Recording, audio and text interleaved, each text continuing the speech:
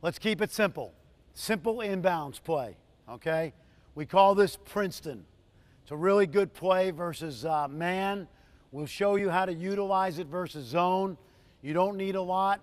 If you want an inbound series, Bob McKillop at Davidson has a great championship videos tape on inbounds plays. But if you need one set to get by, this one I think you'll like. First of all, we got 4 and 5 on the elbows. We got a good shooter, our two-man right here ready to come off the double. We also have a really good shooter in the opposite corner. All right? Now, what we want to do, give me another guard out here on defense. Another guard on defense. Guard Bryce, guard the corner. Okay? Bryce is going to try to come off the double screen looking for a shot. Okay? And he might even be able to curl. Bryce, if he chases you, just curl it to the basket. I mean, I don't think they'll play it that way, but you got to take advantage of that. So let's reset that. Okay? What you might do defending him is I probably would go underneath right now, because if you chase him, he's probably going to get a layup. So Bryce, your job is just to pop out. Now, if you see, Bryce, that we've been running this play a couple times, and he starts to cheat out, and you start to come, back cut to the basket. One step, back cut layup. Okay? In a game, you're probably not going to guard him that way. You're probably going to be in here somewhere. Okay? Here's how I would play this, right here. Okay? So what I want you to do, Bryce, is you come off. If he chases you, you could pop out or curl it.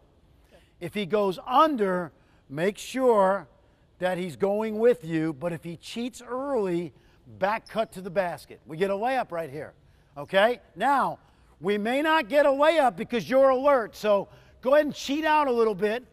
Back cut, take this away. He's open in the corner. 3, bang, shot. All right, so we got a little game here that's pretty good.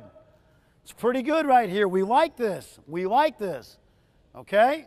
So that's our game. Our game is to take advantage of him.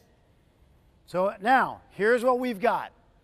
If he doesn't have anything and he just chases you out to the wing, when you catch it, I want to see if you guys can go to the Euro continuity pick and roll, which means Bryce would have the ball, Michael.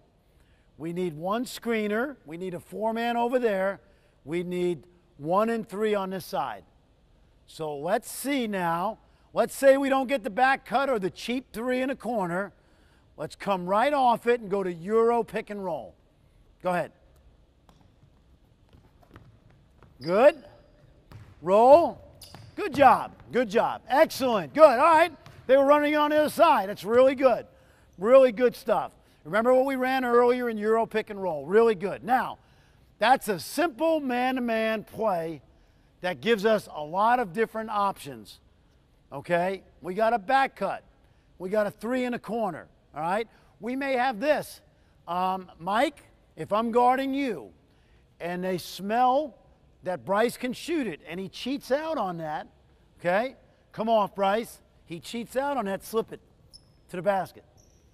All right? That's just smart basketball. Okay? So there's a lot we can do on that particular set. If you just want to get it in, coaches, and get it into your offense, great. But I'm showing you, even on a simple inbounds play, you can create flow by running right into Euro pick and roll, okay? And we can get into motion this way, other different ways. Let's get a zone up here. Let's get a 2-3 zone up. Underneath, out of bounds, same set. Same set. Okay, we need another guard up top.